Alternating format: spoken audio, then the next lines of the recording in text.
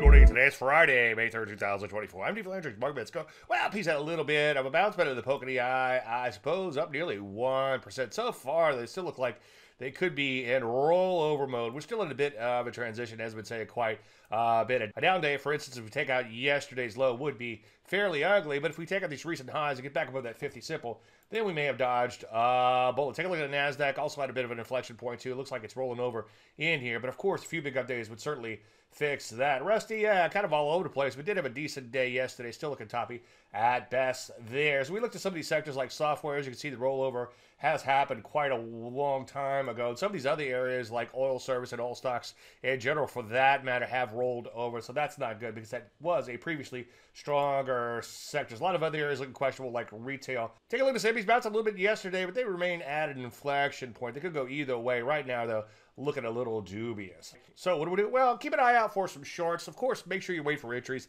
Maybe the best action while we're at inflection point would be to let things just shake out. Any questions, as usual, Dave at DaveLandry.com. I'm Dave Landry, and you start a market in a minute.